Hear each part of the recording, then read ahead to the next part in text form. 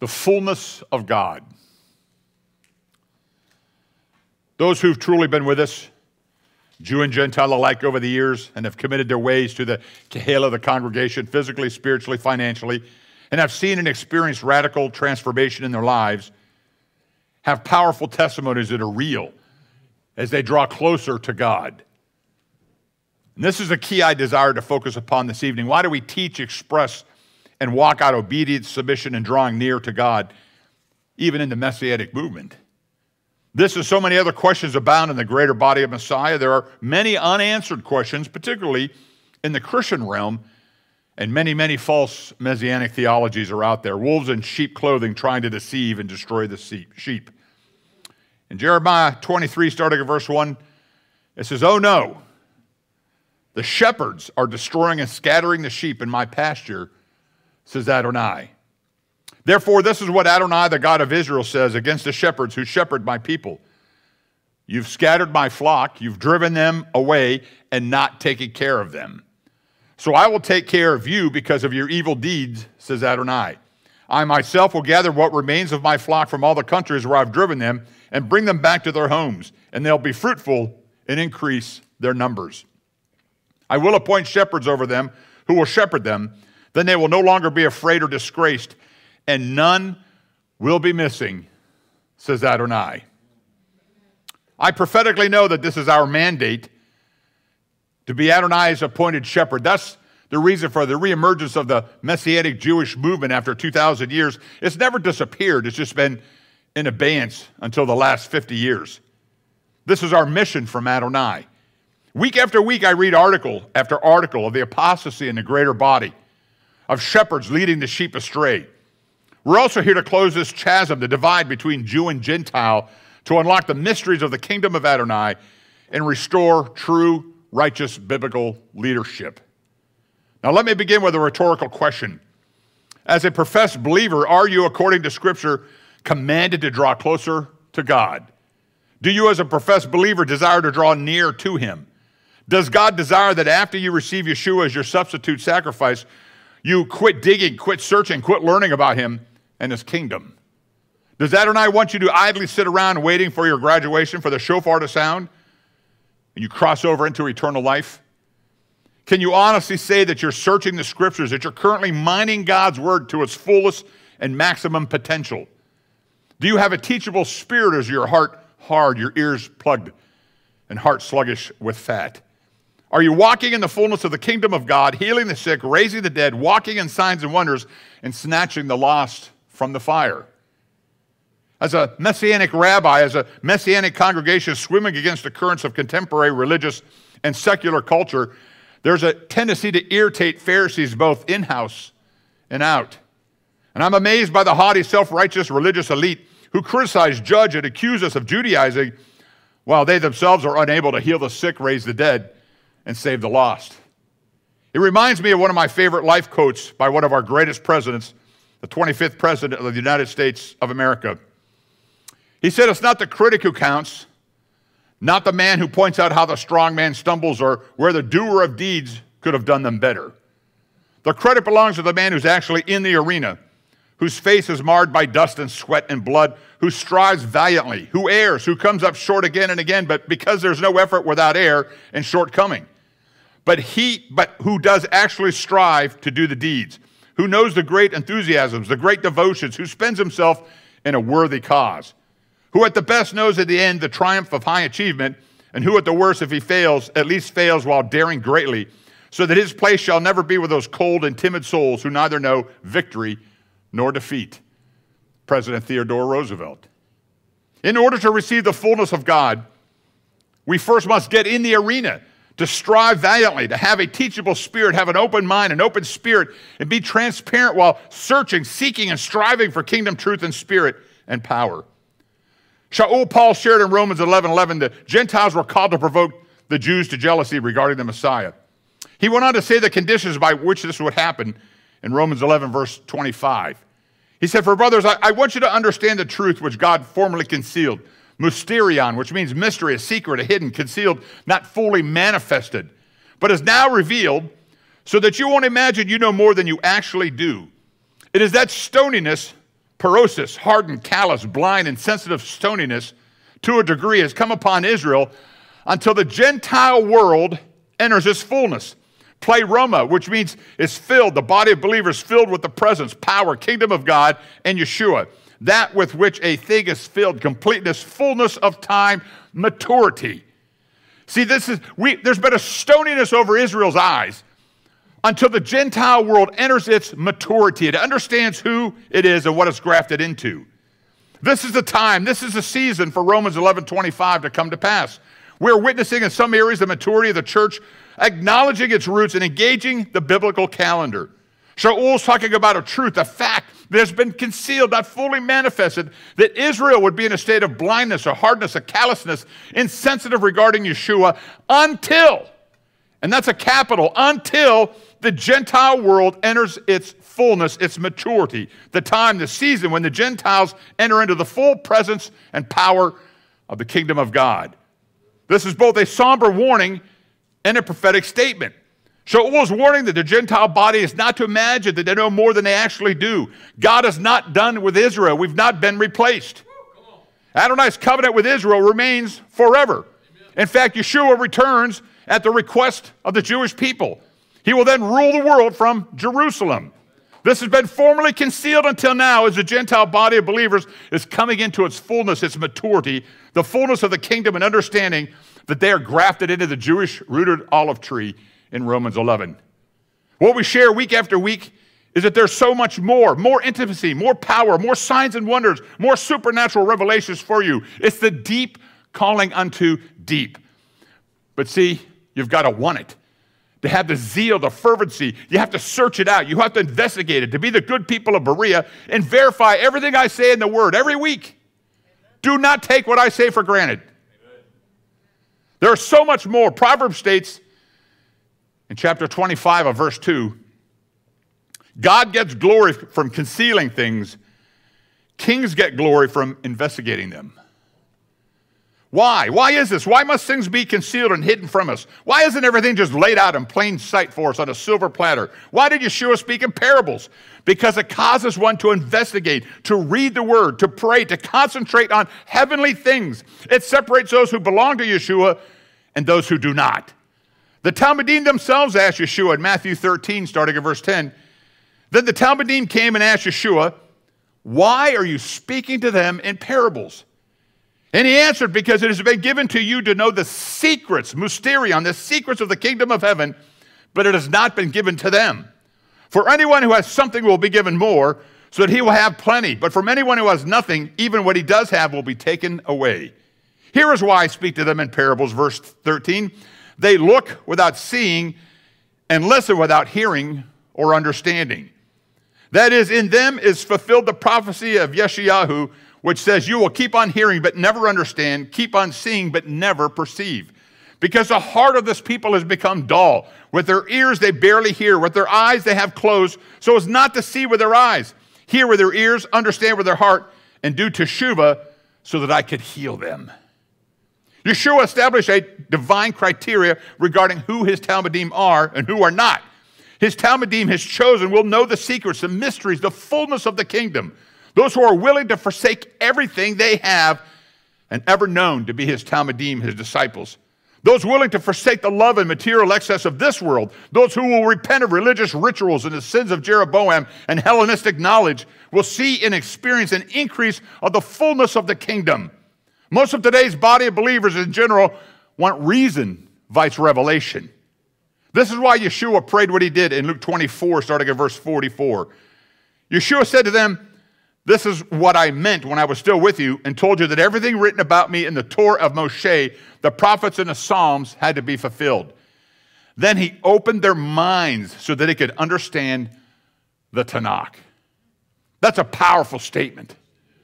He opened their minds. See, it's not the New Testament mentioned here, not the epistles, but the Tanakh, which is graphes in the Greek. Another translation, this says scriptures. So that's very misleading. This is why translations are so critical when we read the Word of God. When Yeshua said this, there was no gospel. There was no epistles, no letters. The New Testament is 350 years in the future. See, the core of my teachings reflects biblical culture, Israeli culture, Hebrew idioms, Torah, and other teachings from the Tanakh, the Old Testament, and the Brit Hadashah, the New Testament. I don't do this because we're a Messianic synagogue and it's expected. As a congregational leader, I have a mandate. I have a commission, a responsibility to bring you to the fullness of God through Yeshua and all of his word. Amen. Not part of it, not half of it, but all of it. Every congregational leader in the greater body of Messiah has the same position, no matter the title. Every congregational leader has the same mandate, the same commission to make disciples, Talmid in singular, or Talmidim in plural in Hebrew, based solely upon the entire Word of God. The Drosh is the message you hear from me week after week, and the manner in which I present them is to bring clarity and understanding to the mysteries Yeshua is communicating through his idioms, parables, and teachings. See, we must understand the cultural context of how, where, when, and to whom Yeshua was speaking to. Yeshua, the Jewish Messiah, came to the lost house of Israel according to his own words. He traveled the nation of Israel, commissioning and training the 12 Jewish men to be his own Talmidim or disciples. He celebrated and kept Shabbat. It says in Luke, it was his custom. He went to synagogue on Shabbat. What would Jesus do? Go to synagogue on Shabbat. He observed and celebrated all the biblical feast days and either the temple in Jerusalem or the synagogue at whatever town he was currently in. He used every available opportunity to teach and bring his followers into the fullness of God. As Paul said about Yeshua in Colossians 2 verse 9, for in him bodily lives the fullness of all that God is. Unfortunately, most contemporary Gentile discipleship training today teaches adherence to doctrine or denominational theology. Most Jewish discipleship training teaches adherence to oral traditions, the Talmud, and rabbis, neither of which was what Yeshua was teaching 2,000 years ago.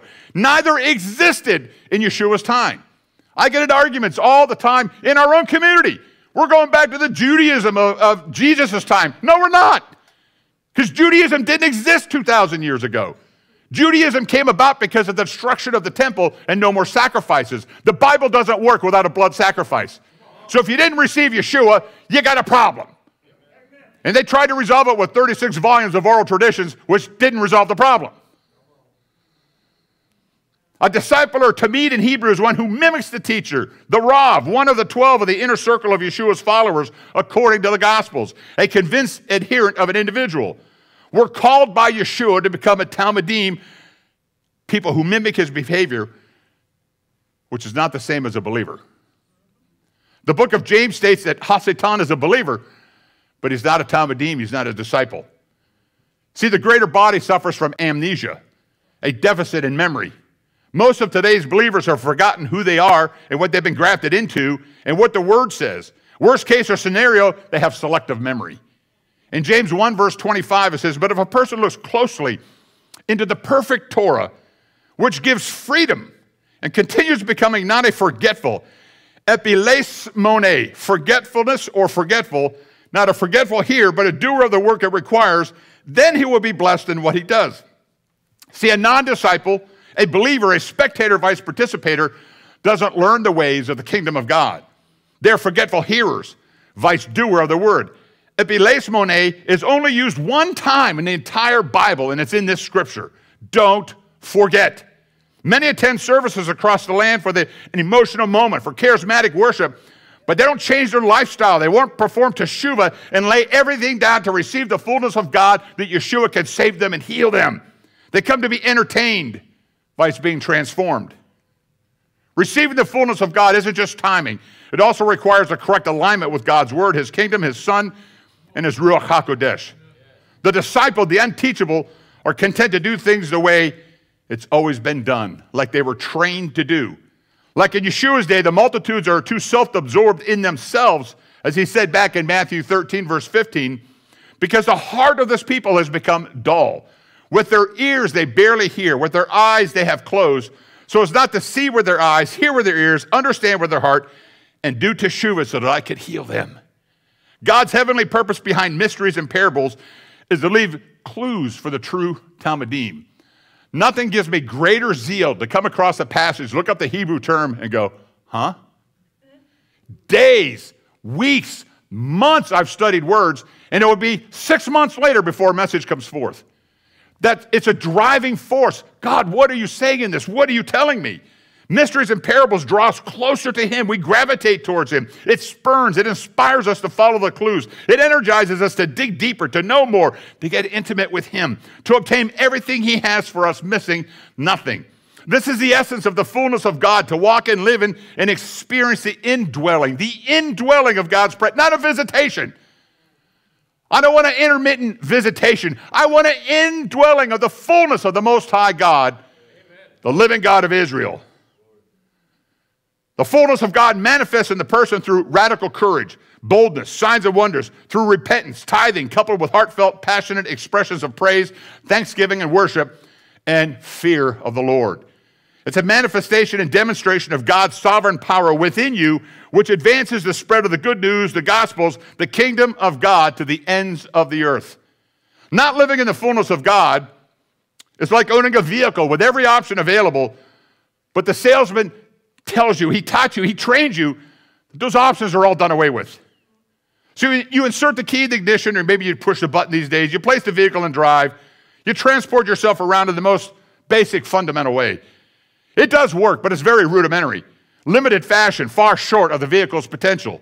No options are utilized, so you sweat in the summer and you freeze in the winter. You have a hard time seeing in front of you because the windshield's foggy, it's dirty and streaks when it rains and snows. But you were told, you're trained, you're convinced that the wipers are done away with. You're trained, taught that putting the key in the ignition, that's enough. That's all you've got to do. The reality is that you have all these resources and all these tools right at your fingertips. All you had to do was reach out and turn on the wiper blades, and you could clearly see. As Yeshua told us, the kingdom of God is at hand, it's near, it's among us.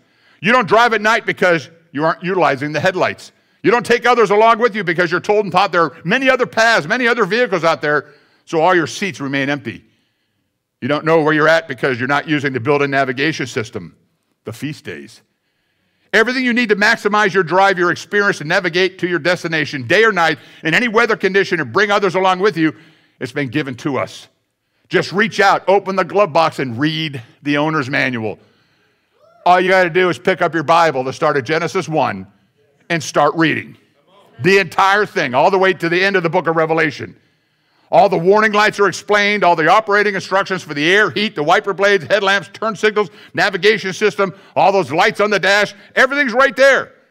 But we stubbornly refuse because our deceptive religious training and teaching tells us that it's all done away with. Or better yet, these options are only for when the car was old. It's for back in the old days. It's not for now.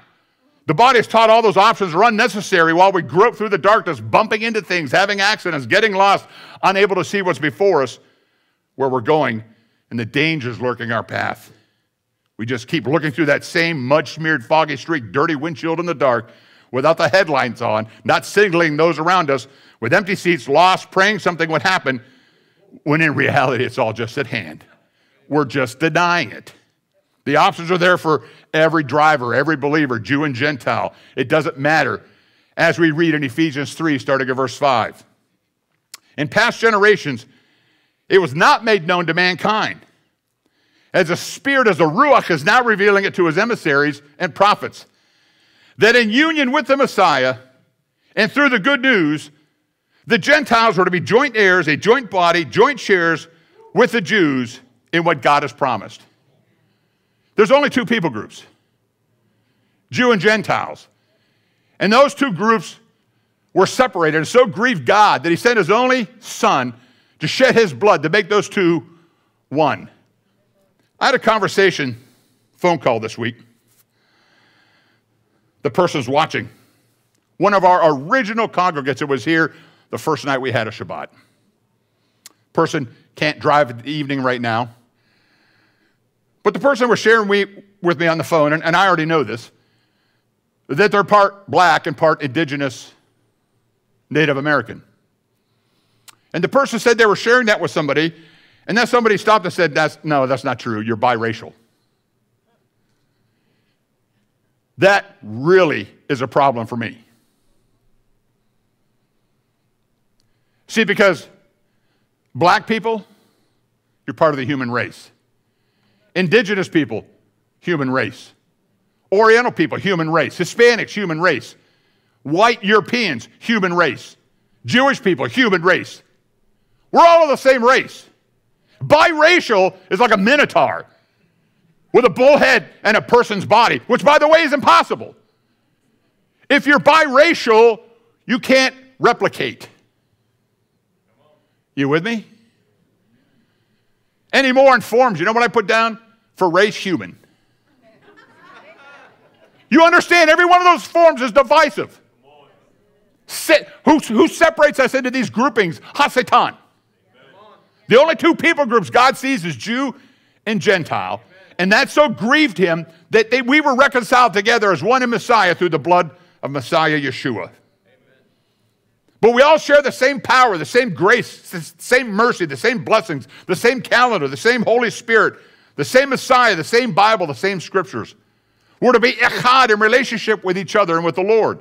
The whole Megillah, every option is yours. It's available for you to draw closer to him, allowing you to live and walk in the fullness of him. God doesn't command you to do the bare minimum, the least amount necessary to get saved, then stand on the sidelines and wait for it to all end. Is merely saying the prayer of salvation enough? No. God desires, he expects, he commands action on your part to chase after him, to pursue him, to learn, discern, investigate, align, crucify your flesh and your old desires and transform and conform yourself to his kingdom, not your fleshly carnal desires. Religion or doctrines or the ways of the world around you.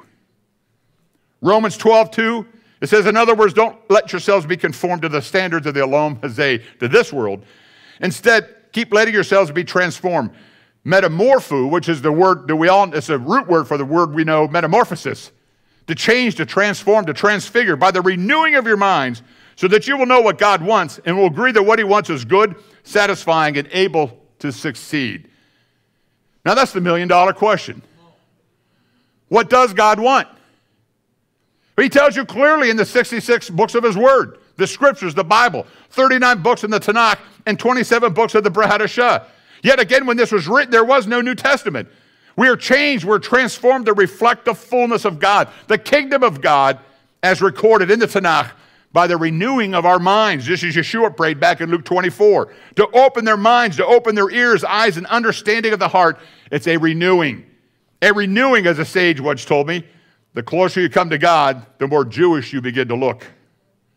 This text, this passage, this next one gives a profound word from God that sums up this entire message and where America is at spiritually today. This following passage gives critical revelation that communicates we must have boldness to come into the fullness of God. See, it's not easy. It's something you have to concentrate on, something you have to press into. But when you do, you get the full blessings and outpourings from heaven. Speaking to a divided kingdom, Adonai spoke through Azariah, reflecting upon the sins of Jeroboam in Israel. This is false man-made religion, vice a personal, intimate relationship with God sought in Judah. In 2 Chronicles 15, starting at verse 1, it says, the Ruach Elohim came upon Azariah, the son of Oded. He went out to meet Asa, and he said to him, listen to me, Asa, all Judah and Benjamin, Adonai is with you as long as you are with him. If you seek him, he will be found by you. But if you forsake him, he will spurn you. For many days Israel was without the true God, without a teaching Cohen, and without Torah. But in their distress, they turned to Adonai, the God of Israel, and sought him, and he was found by them. This can't be any simpler. If you've plateaued, if you're in a dry spell, if you're not feeling his presence, seek after him. Because if you seek after him, you'll find him. He'll let you find him. Verse 5, in those times there was no shalom for anyone coming or going, for there were many conflicts among all the inhabitants of the land. My goodness, does that talk about America today? Numerous conflicts, no shalom in the land. Verse 7, but you, Kazakh. This is a battle cry. Kazakh Amatz, do not let your hands be slack, for there is reward for your labor. When Asa heard these words, as well as the prophecy of the prophet Oded, he took courage and removed the abominations from all the land of Judah and Benjamin, and from the towns that he had seized in the hill country of Ephraim. He also repaired Adonai's altar that was in front of Adonai's entryway. He gathered all Judah and Benjamin, as well as those dwelling with him from Ephraim, Manasseh, and Simeon, for many Many had defected, I love this, many had defected to him from Israel when they saw that Adonai, his God, was with him. See, you don't need to pass out flyers. We don't need snazzy TV commercials or billboards. We don't need smoke machines and coffee machines out in the lobby. Those estranged from God will defect to us when they hear and see that Adonai, the God of Israel, is with us. Amen. The fullness of Adonai is the totality of everything that he is, his attributes, his character, his perfection, his holiness, his majesty, his power, his love, his glory, his grace, his mercy, also his judgment and wrath. His redemptive nature. The fullness of God is his complete nature. It is who he is. And when Adonai is with us, it draws all unto him, and we live in shalom. Choose this day whom you shall serve.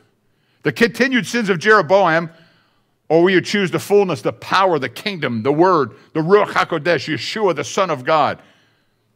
Are you at the bare minimum, or do you desire more? In 1996, I was engaged in a weekly men's prayer group. And these guys were some real intercessors.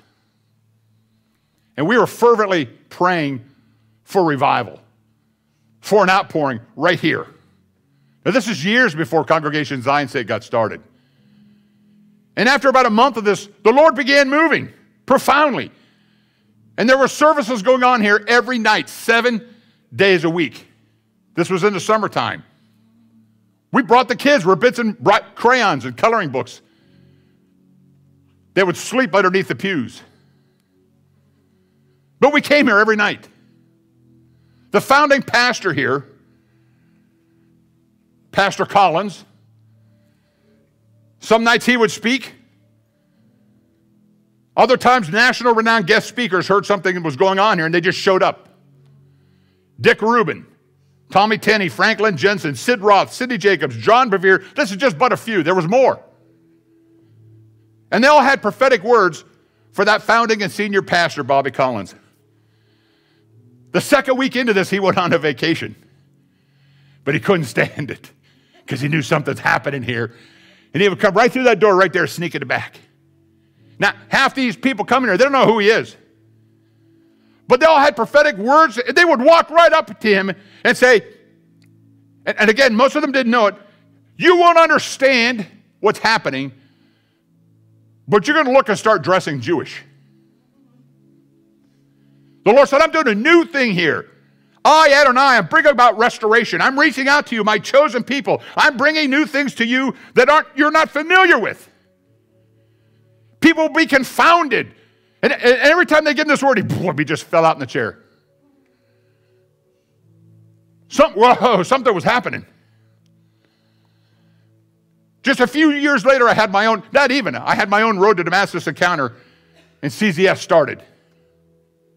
And you know what's ironic? That those that were involved in that outpouring refused to acknowledge what God was doing. We don't want this Jewish stuff. We don't want this Judaizing. We don't want none of this stuff. Dozens of families left. But I'll give credit to Pastor Collins. He never batted an eye. He stood with us. He supported us. Gave us the building to use every Friday night. Here we are 24 and a half years later. We're still here. And there's a lot more people here than the initial 15 that was here that first night. See, living in the fullness of Adonai requires obedience to follow whatever he does, whatever is being poured out, whether it fits into your preconceived notions or religious understanding or not. We pray out to God, he does something. Whoa, no. I don't want that.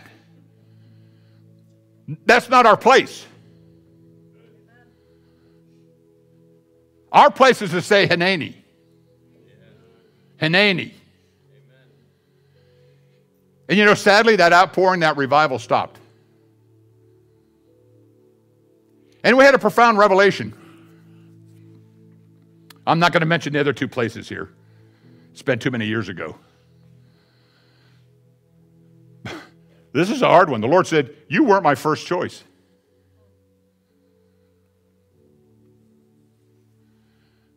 The Lord says, you're my third choice. You know, that's like being picked last for dodgeball. But I tell you what, I didn't want there to be a fourth.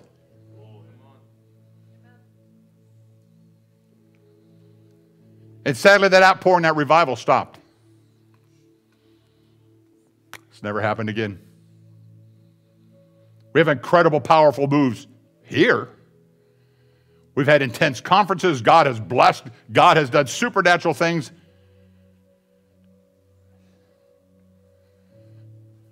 But we've got to get back. And receiving that fullness of God requires a complete open mind. Let Yeshua open your mind that you can understand everything that's happening. To receive that fullness. Because time is running out. There's a great urgency in the hour. That shofar is about to sound. And when that happens, it's all over. There's no more old-time religion. No more traditions or rituals. Blink of an eye, Shaul says. A 64th of a second. You can't even grunt in that amount of time, let alone say, Lord, I'm sorry. What that means is we have to get it right now. Right now. We're again at that juncture. Choose you this day whom you shall serve. Let's rise.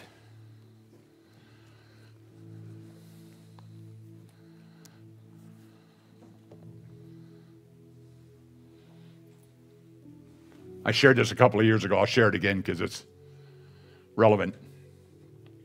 I was at a pastor's meeting. Of course, I'm the only Jew there. And someone on the right asked me how things are going, and we're chatting. And I said something about, I can't even remember what it was, something about Israel. This has been about 7 or 8 years ago. And the guy on my left, the pastor on the left, says, oh, man. Blah, blah, blah, blah, blah, blah, blah. Israel, Jews, blah, blah, blah, blah. I'm like, oh, are you going to be unhappy when that shofar sounds? Matter of fact, you may not be going to the wedding feast. Wow. It's ignorance of the word. Father, in Yeshua's name, I'm praying right now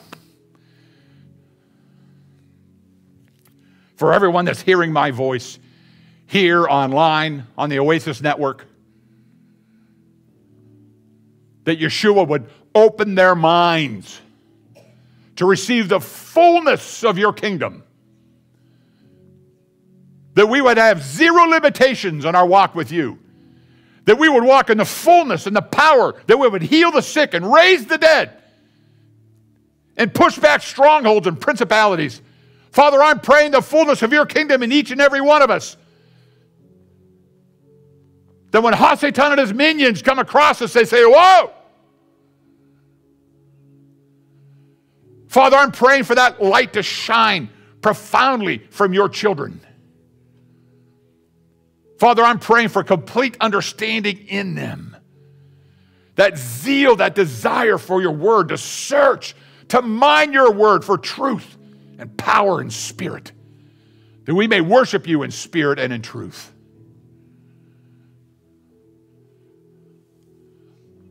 Father, we desire to pant after you as a deer panteth after the water.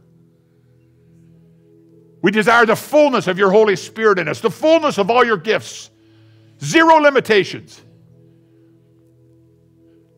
That's your promise to each and every one of us, not for the rabbi, not for the pastor, but for every one of us. And let us move and operate in that power and that fullness as we move forward in these end days. In Yeshua's mighty name we pray. Amen and amen. If you just stay here for a second, and we'll seal this with the Aaronic.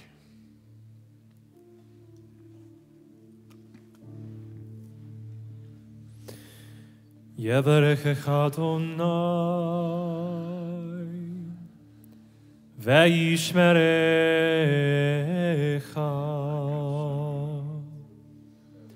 Ya'er Adonai panev elecha v'yichunecha.